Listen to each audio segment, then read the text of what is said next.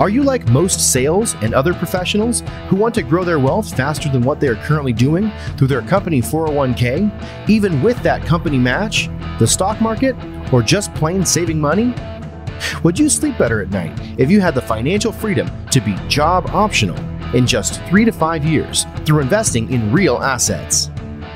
Maybe you don't want to stop working, but wouldn't it be cool if you could retire a decade earlier than most and do the traveling you and your family have planned for years while you're still young and can enjoy it? Let's face it, most busy professionals don't have the time or desire to take on more work outside of their W-2 to grow their wealth. On The Wealth Flow, each week we share the stories, the investments, and take a deep dive into the various asset classes that can deliver that accelerated growth to your portfolio passively. That's right, no extra work for you. Instead, we'll put your money to work. Learn what the 95% aren't talking about and join the top 5% of earners today on The Wealth Flow. All right, welcome to another episode of The Wealth Flow.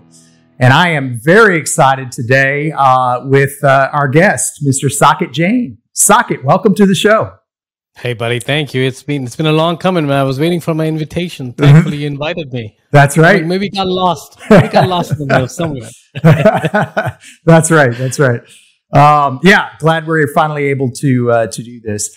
I think maybe what we can do, Saket, is you've got an amazing story. I can't wait to be able to share it with our listeners. But why don't we start from really the beginning, from where you were born and kind of your journey here to the States? Yeah, definitely. Let's do that, man. So first of all, thank you for being here. Thank you for inviting me. I'm excited to be part of this show and share my story with your audience. Hopefully we add up some value. And if you don't see a value add, I'm sure you'll not release it. So if I see it being released, that means I added some value. So I think to answer your question, it's a long story, but we'll squeeze it in. If my accent, my name didn't give away, I grew up in India. That's where I spent pretty much my entire adulthood, entire young child, and until I was like 22 or so. I was there, did my engineering, went to did everything right? Kind of like how people say on paper, everything, my life was perfect in terms of my education. We didn't necessarily have a whole lot of money growing up, but my mom and dad, they put a lot of emphasis on me getting educated, which we'll talk about that at some point in the show of how that's now showing up in my life. Yeah, of my aspect of giving back. But when I came to this country, it's kind of interesting. I grew up learning English, but I never was comfortable English with speaking English, with writing English, with whatever to do with English. I avoided every single aspect of not having a chance to speak the language, although I understood it pretty well. So when I came here, I couldn't understand a single word, man. Oh, wow. So I couldn't understand the accent. I couldn't understand the words. So I remember my entry into this country had two major cultural shocks. One was what my parents were telling me to learn English. I need to do that. I need to be able to speak and converse in it. Sure. The second is how I sound is how I'm going to be perceived. Right. So I worked very hard to make sure that I would record voice messages for myself, leave it, and replay it. And I hated it. I'm like, I can't even understand it. Forget about somebody else. And I was in pre-sale. I'm like, I don't even know how they hired me, but we got to do a better job on that, right? So I just got a mission to make sure that I'm 80% understandable. 20% I may not be able to change because of my accent. It's going to be what it is. Right. And then also a friend of mine told me, if you want to understand the accent, you got to start watching movies with subtitles on and watch the same movie 100,000 times, right? Just kind of keep watching it. Repetition is going to force that accent. That was one of the best advice, Keith, that was given to me.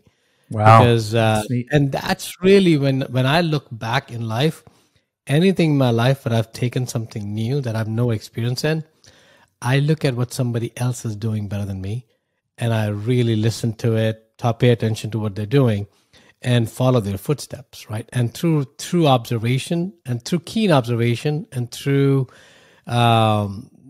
through really trying to make sure that I pay attention to what they're saying, I've realized that is a skill that has helped me a lot of places, even in my consulting career. So when I came to this country, I came as a consultant and quickly realized I am actually good at it. We were buying businesses, we were fixing it up for our clients, and then selling them over, right? I love. I love the thrill. I love the thrill of being part of the acquisition. I love the thrill of being part of the process where we're fixing the projects and fixing the deals, and then I love the disposition of the assets as well. Okay. So that all worked fairly well. However, I gave up on one most important thing of my life, which is time. Time with my family, time with my dad was at that time suffering from cancer, so I couldn't be there in India with him. It's the guilt of, and I know you grew up in this country, so you may relate to it, you may not, the guilt of being an immigrant. That you left everything else, and yeah, your life is okay from what you wanted to build to it. However, there's really core pieces of your life that are missing now. Yeah, and that got even worse when I got laid off. In 2016, I got laid off from a company, and for no fault of mine, because the company got merged and the division got wiped out. Right. So now I'm like, now there's an existential crisis because I came to this country to work hard and make money and make a better life for myself, and I've sacrificed everything else in pursuit of that. But now I'm at a crossroad where what I thought was my way out of everything is really not secure. It's really not safe. There's really no guarantees, right? Right. And then around that time, my dad had passed away. So I'm like, okay, life's also fragile. So basically, going through that phase, it was tough to go through it, but I'm glad I was able to come out of it, right? Which basically came upon to a point where I need to rethink how I'm living my life. I need to rethink my finances. I need to take a better control and take a little bit more holistic approach to life and bring some balance. It's never going to be fully balanced life. Sure. There's going to be ups and downs, but at least bring some more balance into it. So I went heavily on passive investing, real estate being the asset class of choice. Did that, was able to retire from my most recent job was Airbnb.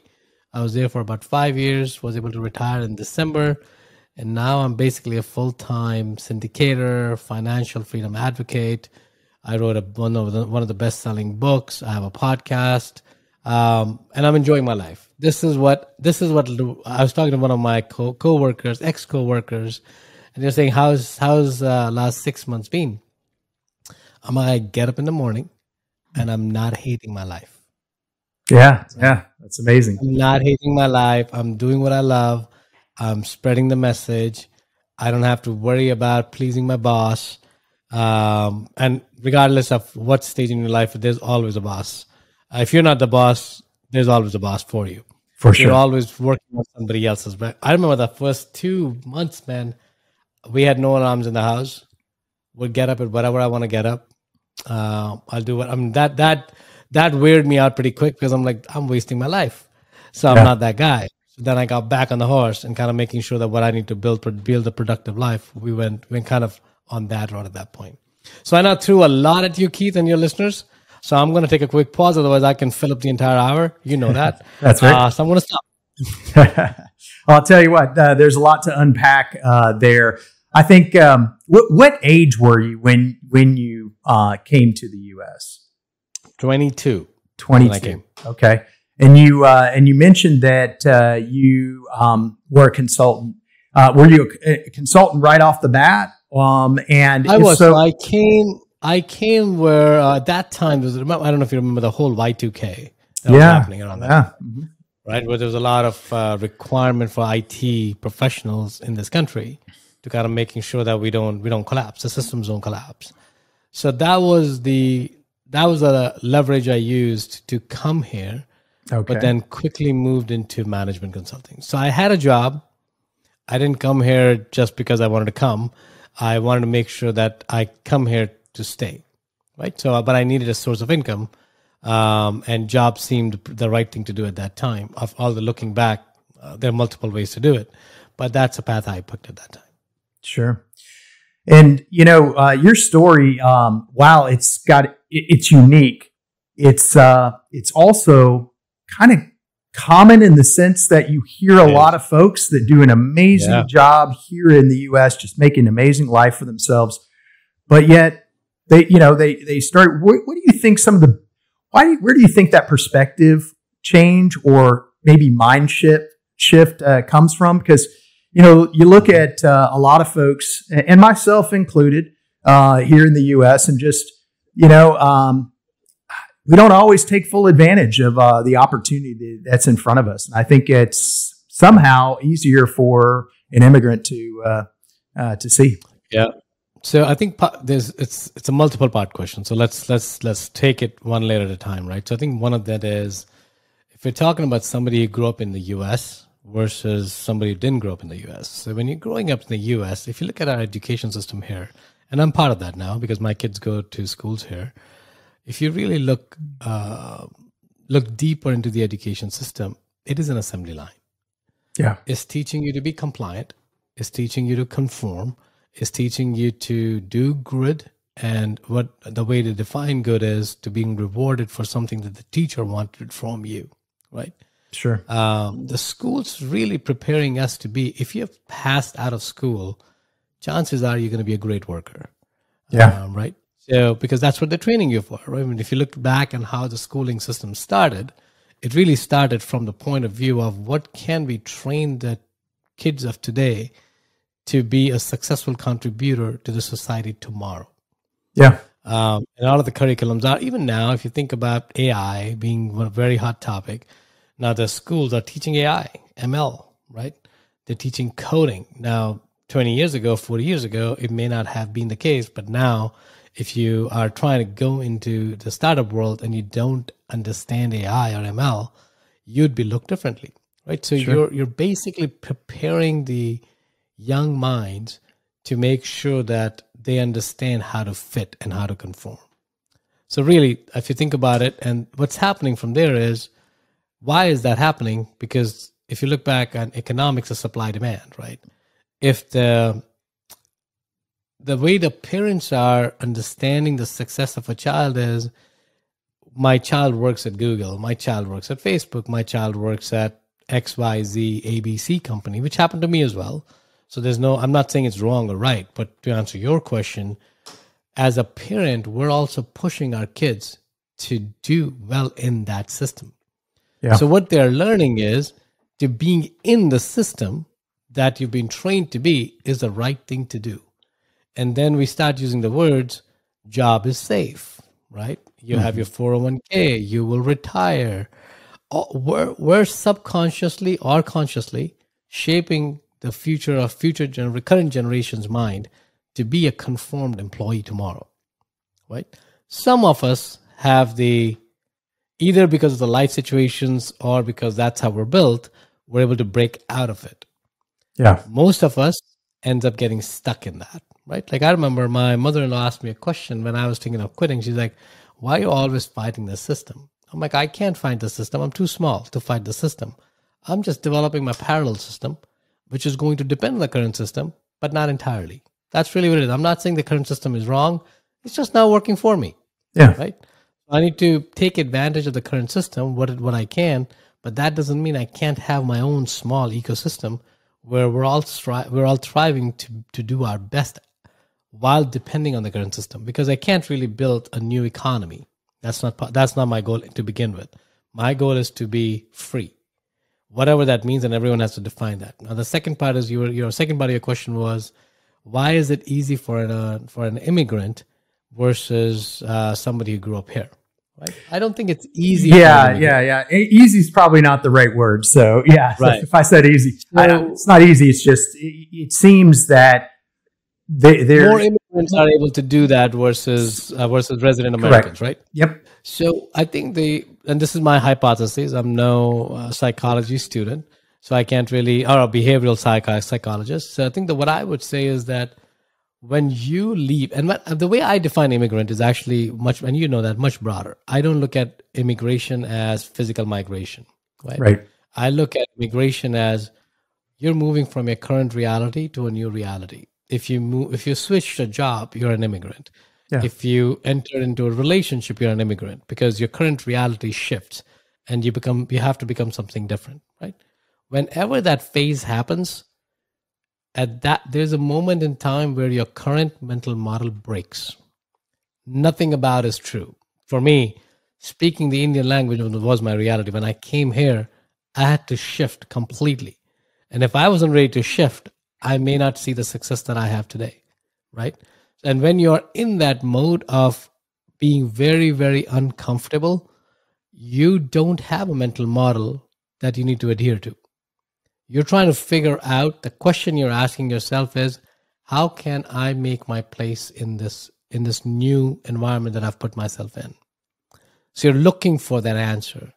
Now, depending on when you came, what kind of migration you're going through, you may still have a familiarity around it because you've seen it. Like, for example, we're talking about getting into a relationship and getting married. You have seen your parents, your friends, or whatever. There's a mental model that you're carrying through. But for the amount of drastic migration that some of the immigrants do, which is leave a country where they'll probably won't see for the next 5-7 years, and there's not a lot of people they know here, you're really in a completely new zone. And then being in that uncomfortable environment, I believe it pushes you to learn skills that you've never learned before. Nobody knows you, so you have a chance to reinvent yourself. You can be whoever you want to be, right? Yeah. Because there's no baggage involved at all. And we're in that process. I think you start seeing things differently because your mind is not saying, I need comfort, I need security. Your mind's thinking, how can I find what I was looking for? So you have a different set of eyes to perceive the world from. I think that's really where the power is. And hence my show, which is Migrate to Wealth, is really about look at wealth from from a migrant's perspective. And I'm never talking about physical migration. I'm talking about when you're moving from one comfort area to something that you're uncomfortable with, because that's a moment and we should not waste that moment. That's the moment we should realize to go deeper into that question and make sure that we can transform ourselves, not change, transform, because change means there's still elements of you, which is true. Transformation would mean you come out of it as a completely new person. That's the goal, right? Yeah. Now, some of us can do better than the others. And I think that's what happens when you start questioning, when something bad happens in your life, when you lost a job, or when I lost a job, or when somebody else has a loved one pass away. Those are the moments. Now you're again moving into the migrant mindset where you have to migrate from your current reality to a new reality. And that's usually ends up being a most defining moment in your life, because that's where you're most vulnerable. You have no support system, and you're asking the questions that is probably going to give you put you in a path which is a very different path. Yeah, that's great. I love the comparison. I love the analogy of it not just being moving from one country to another. I think you got a great point there, and I can see how the point that you made about you have an opportunity, almost like a blank canvas, to recreate yourself. I could see some of the advantages of that. Well, good. And Keith, you'll call me crazy. I am an addicted migrant. That's a self-proclaimed title. And Right. I'll tell you why. Sure. I've been in this country. I came here in 2000. It's now 2023. In 23 years, I've changed 25 addresses. Oh, wow. Okay. Yeah. It'll give you a perspective of how much I love change. Not because I hate moving, but I love change. Yeah. Because change is where the growth is, right?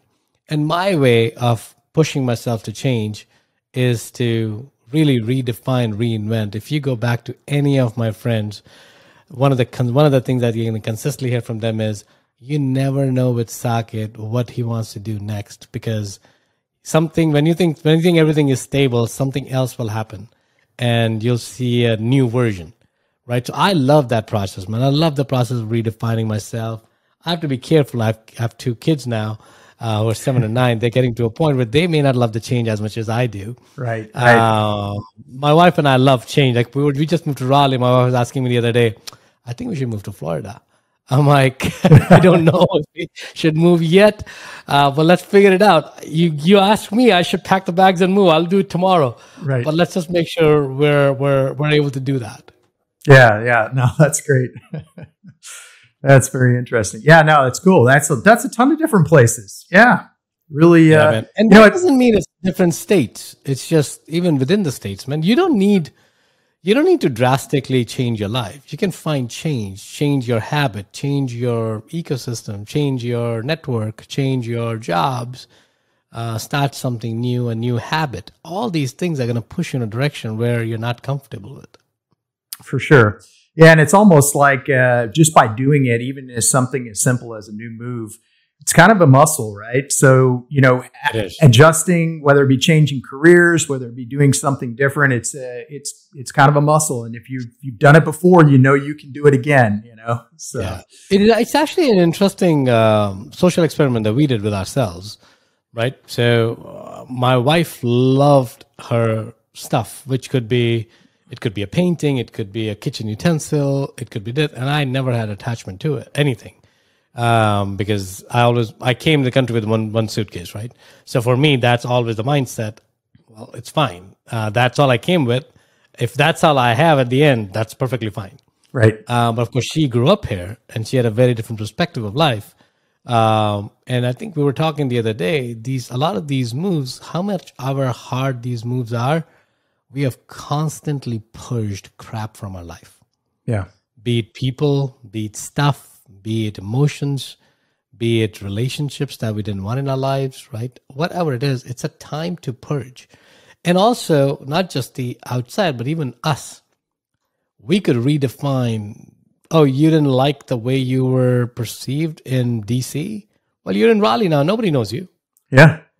You have the choice to change it now, right? So that gives you a sense of freedom. The first few times we did it, it was pretty hard. Right? It was pretty hard because we're like, we're losing our friends, we have this. But now it's really, I think you put us in any environment now, including our kids, you'll figure it out now. Right? Yeah. So that change gives you resiliency. But I also understand, I don't want to sound like you should keep moving. There's a beauty to have some security and stability as well. Right? Each of us will have to pick our own slider of how far on that spectrum you want to be on each side. Most of us are over pivoting on security, which is probably why you'll see the growth is not happening, right? And that's what my message is. At least go towards the change, if not embrace the change like me. You may want to be closer to the change, closer to the middle. If you're all the way on the left side of the spectrum, which is security, you may not see a lot of growth. You may be living a mediocre life, right? Because all of us have tremendous potential, and that's really where each of us will have to find it. That's why the podcast is. That's why our conversations have been of how do you push yourself. Exactly. Yeah. No. What about? Tell me a little bit about Airbnb. I know you spent some time. Were you there before they went public? I forget exactly what. Yeah. I joined them in 2017. Okay. And they went public in December 2020, right in the thick of COVID. Oh wow. So yeah, I was there throughout. I just left in December 2022.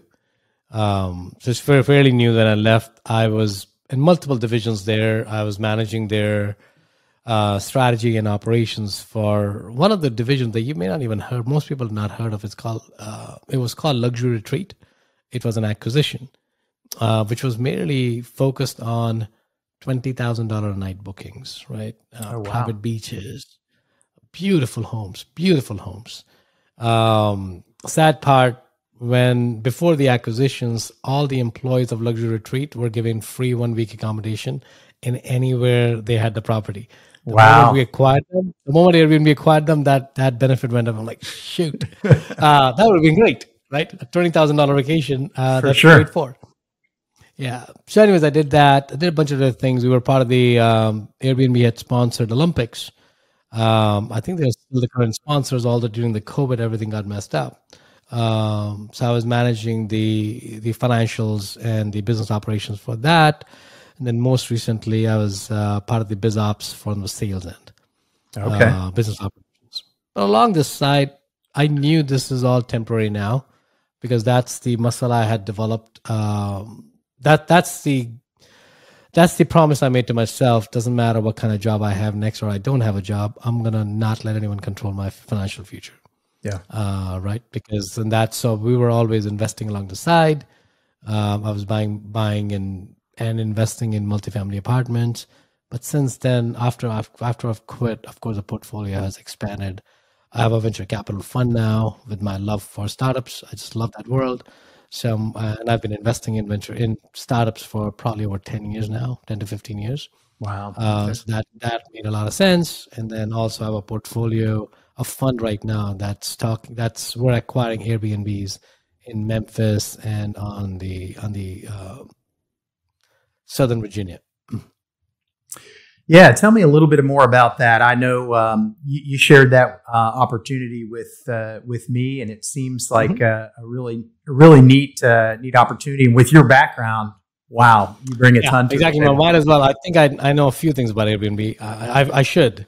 So I think our hypothesis there is that there's a supply constraint, right? Airbnb, and it's public news that we need 5 million hosts as of last year. There's a lot of hosts needed in the Airbnb because the demand of the Airbnbs are not going down. But within Airbnb, I look at Airbnb as an aggregation of multiple sub-asset classes. You could pick these $20,000 a night. Mm-hmm. You could pick the beach homes. You could pick these beautiful single-family homes for one family. You could pick apartments or duplexes, which is for traveling professionals. You can go so many different slivers of demographics and focus areas, or you can go Smoky Mountains, right? Smoky Mountains has been pretty hot. So you can try and figure out where you want to be. And depending on where you want to be, there's going to be a market that's going to serve you well. So most people are looking, I was talking to somebody last week about it, that most of the investors are picking what's the hot market. And that's a question. Right. I think the real question is, I want to serve this demographic. What's the best market for this demographic? Whatever your demographic is. And again, most of us are looking at the question incorrectly because when we're saying what's the hottest market, you're basically saying, where am I going to make the most amount of money? Yeah. Right? And then you go into another level of question. What is the amount of money? Are we talking about cash flow? Or are we talking about appreciation? Right? And when you start going that round, it's going to tell you your relationship with your money, which is a very important thing to know. As in, are you jumping on it because Airbnb is hot, and you believe that the revenue potential is higher there, and the cash flow and appreciation is going to be great, right? Or you're jumping in it because you think there's a demand, there's a specific demographic, and their demand is not ending. Yeah. Right. For example, traveling nurses. That's a great. The lack of healthcare professionals is not shifting anytime soon. So depending on which markets you book, it may not be the hottest market from however you define hot market, but it may be a demographic that's going to give you a consistent stream of income, which is what's going to buy you your freedom, right? Which comes back to the next question of, when you're looking for an Airbnb, are you looking for cash flow or are you looking for net worth? Are you trying to increase your balance sheet, or are you trying to smoothen out your cash flow? And I don't know your listener base, where they are in their journey. I'm assuming a lot of them are still trying to figure out how to get their freedom back. So the way to earn your freedom from your 9 to 5 is not net worth, it's not balance sheet, it's cash flow. Right. So the question now you're asking yourself is, where can I get cash flowing Airbnbs? And once you ask that question, the answer is going to be very different than what's the hottest market. Right. Yeah. Sometimes the hottest market too is saturated, right? So it's like, you and every other investor under the sun wants to be there, and eventually it gets, over. And it's kind of funny, when we launched our fund, we were looking to go into Norfolk, Virginia, and we couldn't find any properties, and we quickly realized we picked such a great market. We can't find anything there. Yeah. Right. Which is not a good market for what we want to do. Yeah, it's a great market if you already own something there, But if there's no inventory, you can sit and wait on that. Or what we did was we pivoted to Memphis. Yeah. Because we had boots on the ground in Memphis, and that's an exceptionally great market as well for our needs. Right. Anytime I talk on the show, I want to make sure that I'm not giving you an advice of which market is good, which market is bad, because every market is good and every market is bad, depending on what demographic you're trying to serve. For sure. Yeah. I actually just happened to have a call this morning, and we ended up, the conversation was all around short-term rental.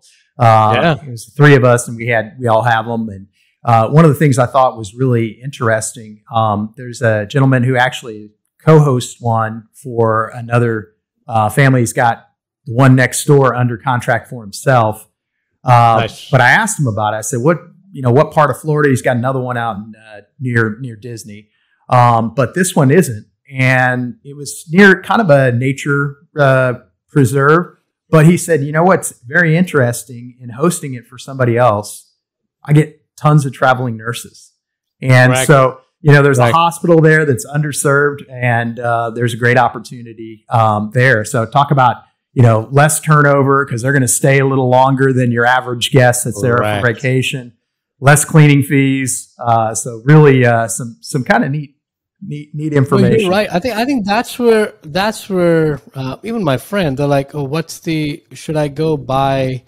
And also the way people are looking at the deals, right? So it's an imperfect world. There's no one database. I know AirDNA is pretty popular, but if you ever have owned a property in Airbnb, you'll realize AirDNA is not perfect.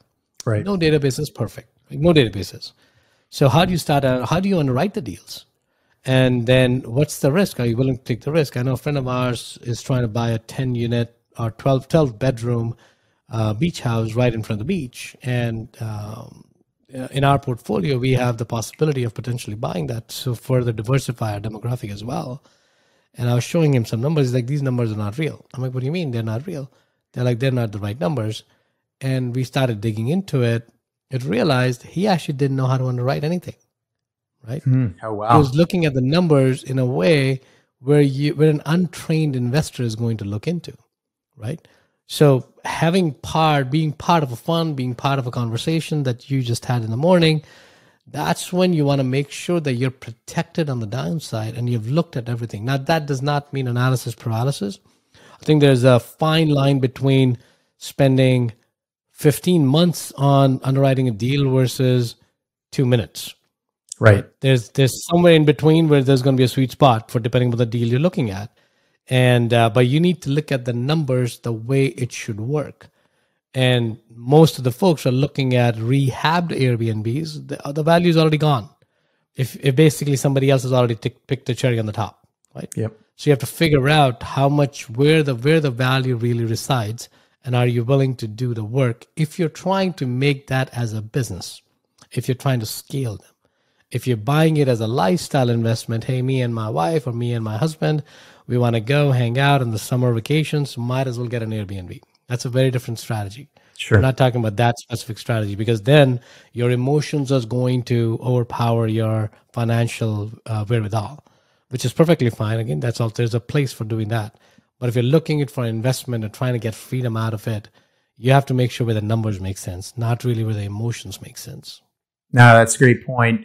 Anything, right? Being value add, right off the bat, you're coming in with equity once you've done those improvements, right? So, makes a lot of sense. On that same subject, you've got just tremendous experience here, but I wanted to maybe see if you could talk a little bit about, like, a lot of our listeners, they're sales professionals, they're high paid. They know of the company 401k, not to say that they don't know about real estate, but oftentimes it's like, gosh, I don't have time for that, or I don't want to clean toilets, or I don't want to do this or that. Can you talk a little bit about, investing in a fund similar to yours and how important it is to have, you mentioned it in your response, how important it is to have the right people on the team. Correct. So I think actually before we answer that question, let's go a few steps back. So there are three ways to invest in anything. One is you want to go by yourself with your own capital. as a down payment if you want to put leverage on it. The second is you partner with your friend, right? Where two of you are doing it by yourself. The third is you are partnering with somebody who actually knows it and doing it as a business. 3 ways, right? So the method that you're talking about with the fund and everything else is really about investing with somebody who already knows how to do that because they've already crossed the learning curve. They've already made their mistakes. They already have the team in place. They already have the processes in place. So they have the leverage that with minimum amount of effort, you can get started. Now, how we define in our world, Keith, is passive investing. It's Right. really mailbox money where you continue to making your money because if that's what you like to do, you should continue making your money as a sales professional. No one's saying you should quit your job today, but use that money that you're gaining from your income to basically add it to your passive investing vehicle, where you're buying things on the side, where the hardest decision you have to do is which investment and which deal to invest passively in. But once you've made that decision, you can ride the wave out to make sure that you have consistent cash flow as long as you pick the right deal and the market supports it. You're getting a mailbox check, or not even a mailbox check because nobody sends checks anymore, but you're getting this magic Wires. money appear in your wires or ACHs appear in your bank accounts almost on a quarterly, monthly, or some level of periodic basis, whatever the deal is supposing. It's important to do that. Here's why, right? And when you're trying to grow your wealth, there are two components into it. We're going to physics equation, mass times velocity, right? So in that equation, mass is really about the amount of money you can pour in. Mm-hmm. And velocity is how soon can you multiply the money, how fast your money is growing, right? So mass is really the input, which is your current reality. And velocity is how fast your money is growing, right? How fast is doubling, tripling, quadrupling. So when you look at these two, you may find the perfect deal today, but if your cash flow from your income or other aspects has gone dry, that one deal is going to take a time to multiply it, right? For sure. But if you have the capital coming in through your jobs, now what you're doing is I have an income coming in, and if I structure my life properly, I can invest in more deals, which are multiplying at the same time, right? So you see these parallel appreciation opportunities and parallel cash flow opportunities, which are all going to materialize at different time spans or at same time span, depending upon how you picked and where the market is, right? That's really where the value of making sure, and what's going to happen is in a very short amount of time, it may seem pretty large, in a very short amount of time, within 5 to 10 years, your cash flow, depending upon the deal you picked, and if you picked it right, and again, if the market serves you well, you're going to see the cash flow from these investments exceed your current expenses. Yeah. At that point, you have achieved the first level of financial independence, right? And that's why it's important. Now, you could say that I'm going to quit my job today, like Saket or other people like that, and I'm going to go full blown into syndications, and I'm going to go find deals and make money and all that stuff, which is all good. You can do it. But you want to have that initial level of freedom because the risk of doing it actively when you have no experience in doing it is pretty high, right? I've lost a lot of money. So have other syndicators have lost a lot of money, but I've lost a lot of my money, right? I'm okay with that because that's my risk to take.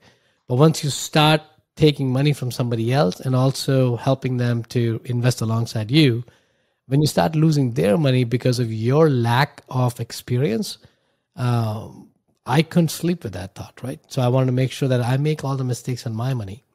And then once I get to a point where, because you're going to make mistakes no matter what. It's not a matter of if you're going to make a mistake, you're going to make a mistake. Right. And a lot of these mistakes are because of the unknowns, right, that you have. So that's going to happen. So you're trying to prevent that. So where we're going with this whole story is it's important to use your current income source as a way to get you to the first level of freedom. And once you get that, you have a fork in the road at that point. Do you want to continue doing the passive, or you want to switch into being active? Right. Right. Now, there are multiple ways. A lot of folks may think about it and say, now, it may not be true for most sales professionals that I don't have a lot of income. I don't have a liquid cash, which you started going that route, which is 401k, right? Right. So right now you have money in 401k from old jobs. You have IRA money. You have other sources, which is again the conformity principle, where we have been told at our jobs that we can't use the money in our IRA, or our financial advisors that you can't use your money in IRA and 401ks to invest in anything but stocks and bonds. Right. Right. Which is the biggest lie ever, because you can't. You have to do some restructuring. And there's a show, I can't remember the episode number on mine. I recorded with Matt Sorensen. He's a directed IRA company, a great podcast, which gives you a perspective on how to invest, how to find capital when you thought you had none. Yeah. To invest in passive opportunities, right? That's really the theme, where you don't necessarily need to make $500,000 a year. If you are, great, because you have now more mass time velocity, you have more mass to bring to the table. And you just need to make sure your velocity is at the right point as well. So I don't know if that answers your question, Keith. I know I've probably got a little bit longer than you expected, but if we can go deeper in any question there, any point there. No, I think it does. You covered, what I was asking there. What about though? So obviously, with the investment that you have on the Airbnbs, but also I know you've done several multifamily syndications. Yeah. What is it? Just kind of staying on this topic of being a passive investor. What's the hold time frame for some of these things? And obviously, market conditions can change some of that, of course, and there's no guarantees. But what kind of expectation from an income standpoint can someone have? You mentioned a minute ago about whether to buy something actively or passively, and what the example that always comes to my mind is like in San Antonio, the average price house, you're looking at $300,000. If you're going to buy it as an investment, you're going to be putting down 20%. So now you're up to $60,000. A lot of these opportunities are, minimum of $50,000 investment. Yeah. Obviously, there's some other hard assets you can do for even less, but that's kind of the typical buy-in, 50 to 100. And so, right off the bat, you're spending more if you're trying to do it on your own, not including all those mistakes and the time that you have to allocate. I think people confuse, so before we go the numbers, people confuse comfort as control, right? Because what they're saying is, and I have several friends who do that, so I have first-hand experience in that I like control, right? And that I want to buy my own properties. I don't want to invest in a passive deal. So then you start going deeper. Like, okay, so what about control do you like? Like, I can sell the property when I want to, right? When you're investing in a passive deal, you're depending on somebody else to make that decision what happens to the property, when they exit, and all that good stuff, right? Sure. There's a specific person that I have in mind that I had a long conversation with, a very good friend. I've known him for over 30 years now. I'm like, you know what? That's perfectly fine. If you want to do that, you should do that. That was 5 years ago. He has not done anything. Right? He's not invested in anything because the inertia involved in going to find your own deal and negotiating it and closing it, the inertia is so high that while in your fantasies it's a great idea, in your dreams it's a great idea, it's a great passion, and yes, it'll work. The problem is you have to also be real with yourself. Do you really have the time to do that, right? So then we look at your question, which was more about passive versus active, the returns. If you think about and these deals change, right? Depending on what times you're in. Right now, the interest rates are higher, so the cash flows are lower. Right. So we'll talk about in today's market, and if we can compare it to the last 2 years, we'll do that as well. If you can, in now time, you have 4 components in any real estate deal. So you have the tax benefits, you have the cash flow component, you have the principal pay down in your loans, and the last thing, you have an appreciation. These are the 4 different ways you make money in real estate. That's why it's very powerful, because most investment vehicles won't offer you these four. Right?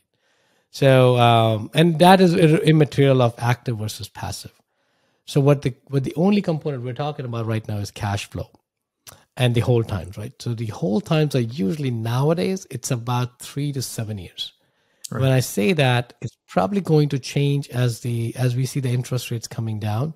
But right now, if somebody's telling you they can flip the property, which essentially means they can do whatever they need to do and sell it within the first 2 to 3 years, don't even look at that deal, because they don't know what they're talking about. At this point, it's too risky, right? Because you don't know how much time is going to take the interest rates to stabilize and come down. It's going to come down. It can't stay at this level for too long. So when that happens, the cash flow is going to go up. But right now, if you can get about 6 to 7% of cash flow, it's actually a deal worth looking into. About 2 or 3 years ago, we were getting about 10, 12, 13% cash on cash, right? Because the interest rates were low. And it's a simple math. If the debt is higher, your cash flow is going to be lower for the same amount of net operating income and everything else, right? So, and the hold times are there, but what you're really looking for is by the time this property gets disposed in 2 years, 3 years, 5 years, whatever time frame it is, what's the equity multiple? That's the most important number. And then you have to figure out what portion of that equity multiple is coming from cash flow through operations versus appreciation, because that'll give you a perspective of how risky the deal is. If you're banking on appreciation, that's a gamble. Yeah. Right? And you have to know going in that this is more of a gamble than an investing. If over 50 to 60% of your equity multiple is coming from operations, it's about cash flow, right? And most deals are going to be in between the two, right? Some are going to be more cash flow heavy, some are going to be more appreciation heavy, and some of them are going to be right in the middle, 50-50. And then you have to make the determination for yourself. But the equity multiples we're seeing right now is about 1.7 to 2. Okay. On the conservative side, right? And when I say conservative, not a fancy marketing word. You have to really understand what conservative underwriting is.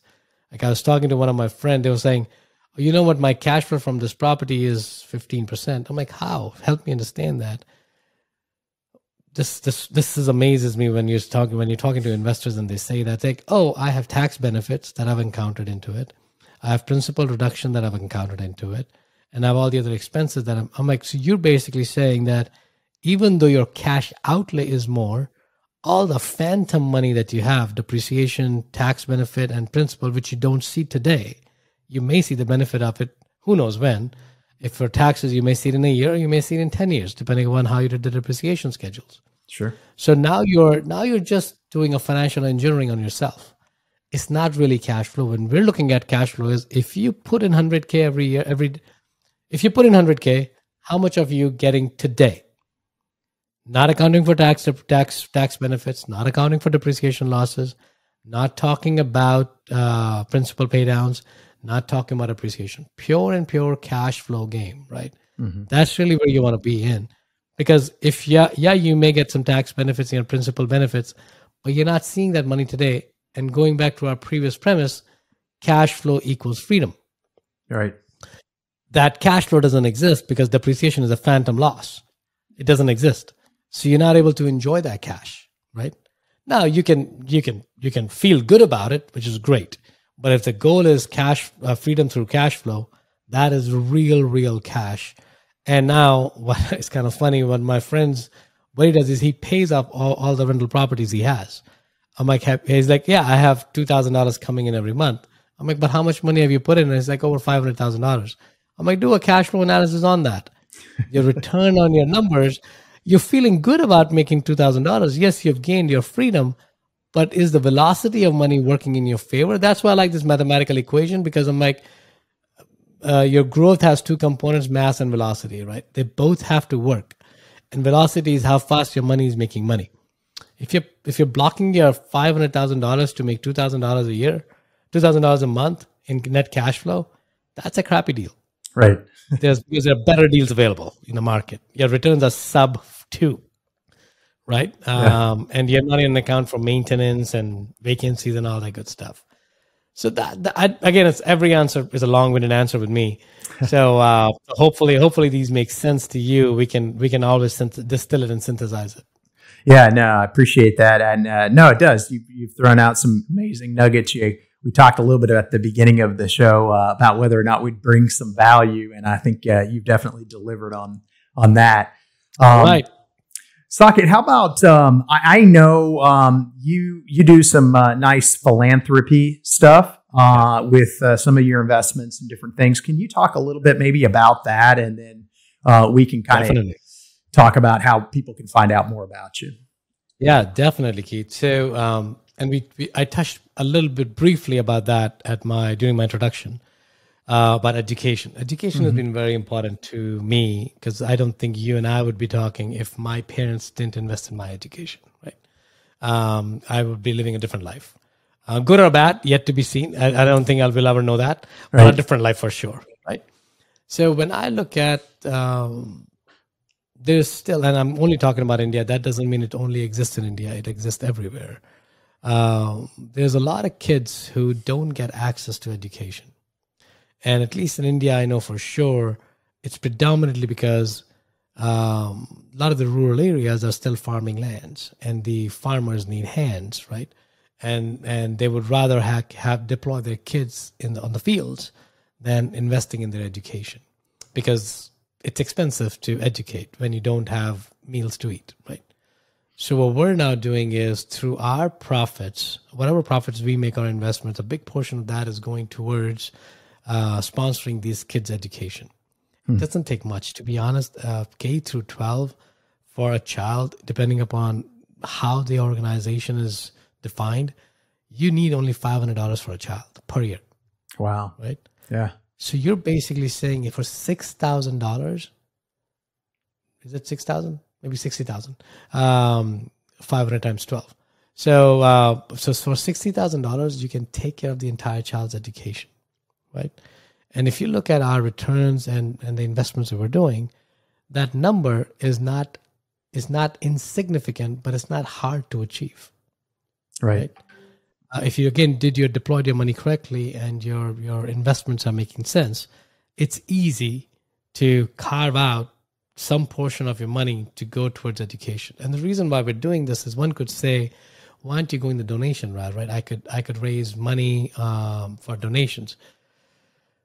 Quick backstory, back in 2008, me and my wife were trying to figure out what our life is all about. And we actually sold everything except a few rental properties in the US, and we moved into a monastery in India, an ashram in India, and we were living with monks.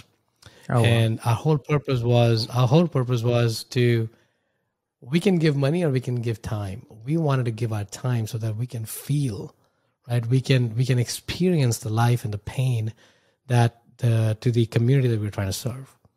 And that experience was about 2 years, and that had stayed with us. We lost it a little bit when we came back. I think I got lost in the rigor of making money and making myself successful, however I defined success at that time.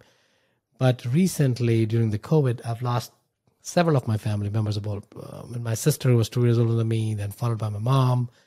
Also lost about 3 uncles, and I think I had to pause. I had to pause to realize, what is life trying to teach me? Right? There's something missing in my life, that I'm feeling this much pain, feeling this much sorrow. And I kept coming back to, we're not making an impact in the world, right? We're living our individualistic life, which is fine. And we've been privileged with that life. But what exactly are we looking for? If I were to pass away tomorrow, what did we do? Right? Yeah, we made some money, but that's it. Is that what life is all about? And me and my wife had a lot of brainstorming sessions and some retreats that we went to kind of figure that thing out for us. And it kept coming back. We need to figure out how to use our money to add value in somebody else's life. Now, they don't need to know us. They don't need to remember us. But we need to make sure our money is being used to not only taking care of our lives, but also helping other families elevate from poverty, right? So we have a whole mission to say, grow big to give big, right? Yeah. So you want to make money, and you want to make your money, because what we're not saying is live a life of a hermit, because I've lived it. It's not easy. So that's not a life for everyone. Right. And I'm amazed at people who do that. That's not a life for me. For most of us, it won't be the life. So how can we combine that too? But we also don't want people to wait till they're 90 and 100 or 110 when they feel they need to give. It's too late. It could be too late, right? And if you can figure out to marry philanthropy, and I wouldn't look at philanthropy as feel good thing. It's really make it as an expense item. It's like a utility bill. Right? Yeah. That you figure that out in your life that, hey, I want to do that. I'm going to do that, period. And once you do that, if it's not an after effect of thought, and that's why we're not looking at donations, because donation is always after effect. Because they always say charity begins at home, right? Donation begins at home. So if you have a problem in your home, you're going to stop that pledge, no matter how hard or no matter why you made that pledge. But if you don't have food on your table, you're not going to give that $1,000 away to a child in India or wherever you pick, or whatever cause you pick. You're going to say, I'm going to wait. And that one withdrawal of that pledge has such a downstream impact on somebody else's life that you told a child you're going to sponsor their education, but something else happened in your life, and now you cut off that feeding tube. And now what are they going to do next year? They're going to go back to the field, right? That's what we don't want. What we want to make sure is there's consistency in that pledge, and that can only happen if we marry the capitalism along with philanthropy. So you make money. Making money is great because it buys you a lot of things, right? But it's also important to know what it cannot buy, and it cannot buy impact. It cannot buy other things, happiness. So we want to make sure we can marry the two together. We're launching a nonprofit in the next few months here, which is going to be essentially built around our investments, as one of the key pillars of our success is going to be how many kids have we impacted. Our goal is to touch 100,000 lives by 2030. We're far from our goal, but that's the goal that we wake up to every morning, and we'll continue that path. Yeah, I have no doubt you'll get there. Some great points, and love the fact that you're taking your success and reaching back and helping some of the folks with what helped you, that education. So that's what life is about, man. That's for what sure. life is about. Yeah, absolutely. That's exactly right. Well, Saket, I know we're running a little bit long here, and so I wanted to just kind of have you talk a little bit about how people could find out a little bit more about you. Yeah. So I have my own podcast, Migrate to Wealth. That's been doing fairly well, where we basically share similar stories on how to create holistic wealth. Our purpose is I have lived the life of just being finance as my single focus, and I know how painful that journey is. And I'm trying to make sure that I can, if people can learn from my mistakes, and I can be a resource to them and help them bring some balance in their mind, their body, their relationship, the money, and the contribution. We're trying to create, I'm trying to still figure out what the right term is, but really essentially trying to create 5-dimensional human beings, right? The mind, body, relationship, money, and your contributions. We want to bring it all together so you can live a more fulfilled life. So you can find me there. I'm on LinkedIn, Instagram. If you look at my name, Saket Jain, there's very few of us. So I'm pretty sure you can find me. And we'll make sure, Keith, that we give you those links so that people can connect with me. All right. So I've got just a question that I'm curious about. And I think it was Trevor McGregor who mentioned it when he talked about you. He said they call you Saket the Rocket. And I imagine it's because you're taking off, but it just... So the story is not that. The story is my God, and maybe it's not appropriate for your audience. So we'll talk about the story. My name got butchered a lot.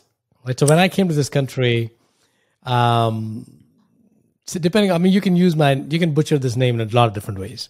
So one of the ways, it was not necessarily the most appropriate way, and he said something baby. Right, for my managers. And I told him, look, I don't know how to respond to it. I'm so new to this country.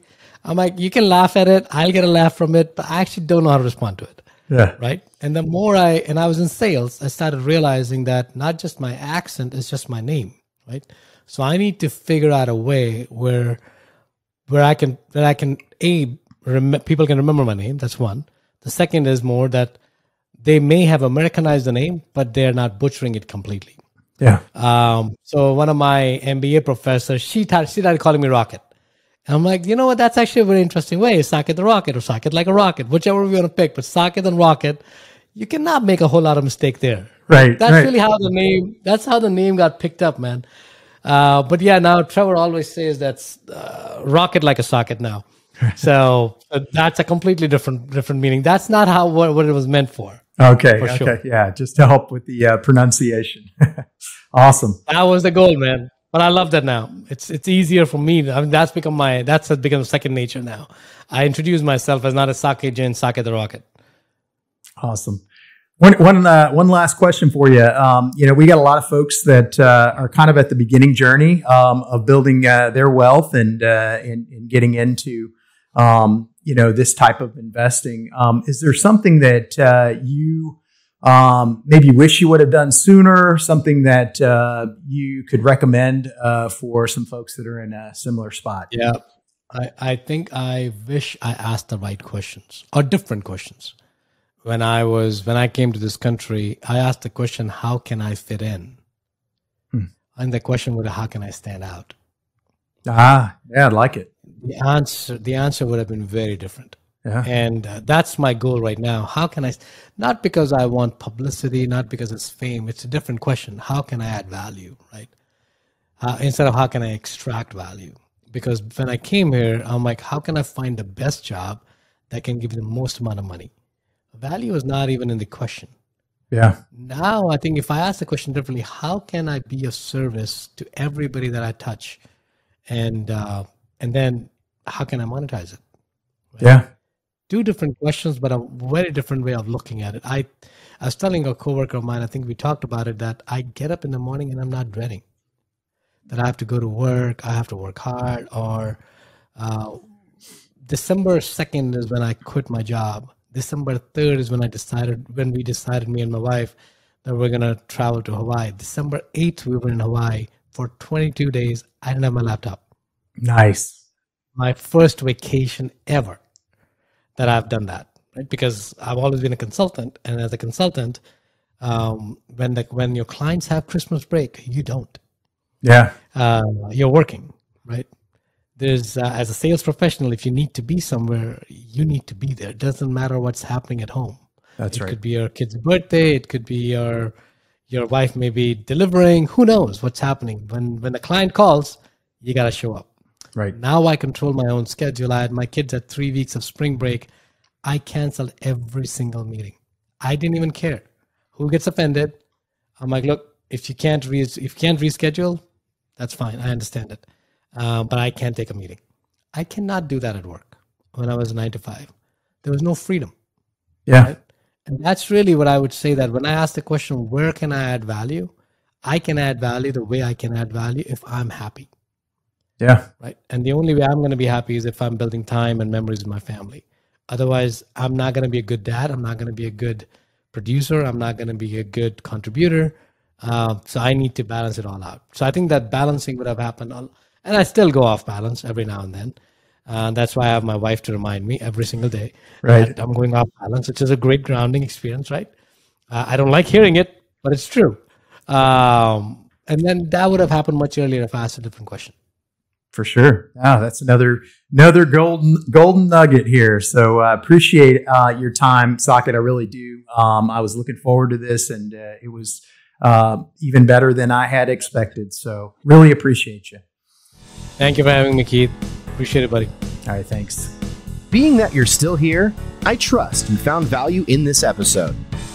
I personally wish I would have known these guests and strategies when I started my wealth creation journey. Go to wealthflow.capital to subscribe to our newsletter.